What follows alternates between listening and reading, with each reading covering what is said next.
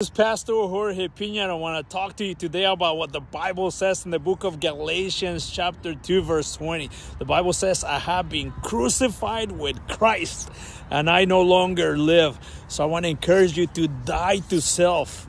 Yes, die to self. It might sound crazy to you to die to self, but it's the most glorious thing that you can ever do, because when you die to self, then guess what? Christ will live in you and through you.